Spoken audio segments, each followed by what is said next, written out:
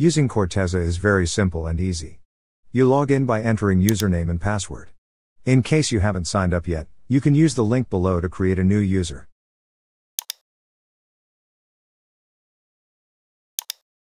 Now you can enter your login information.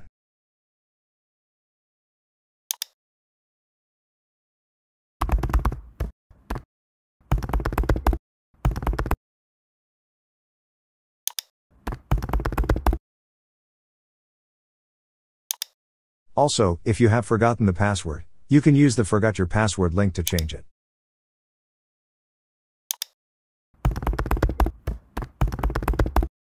You click on Request Password Reset link via email and you will receive an email with detailed instructions. Let's go back and log in.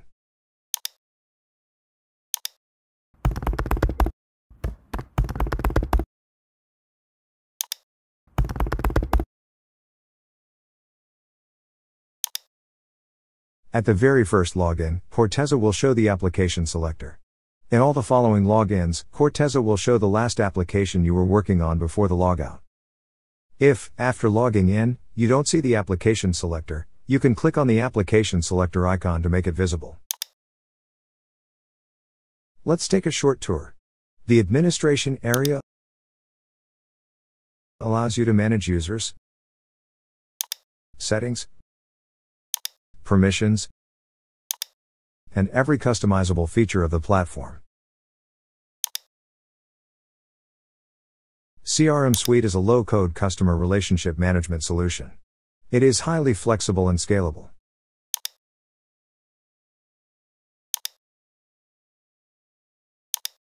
Crm Suite has been designed to make all the needed tools easily available and accessible.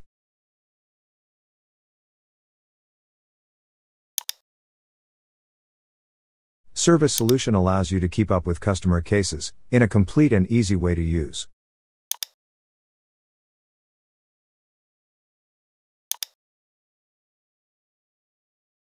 Low Code allows you to manage the existing low-code applications and create new ones.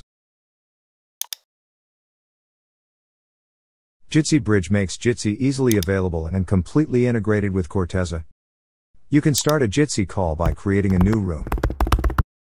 With a click on Create, you will start your conversation.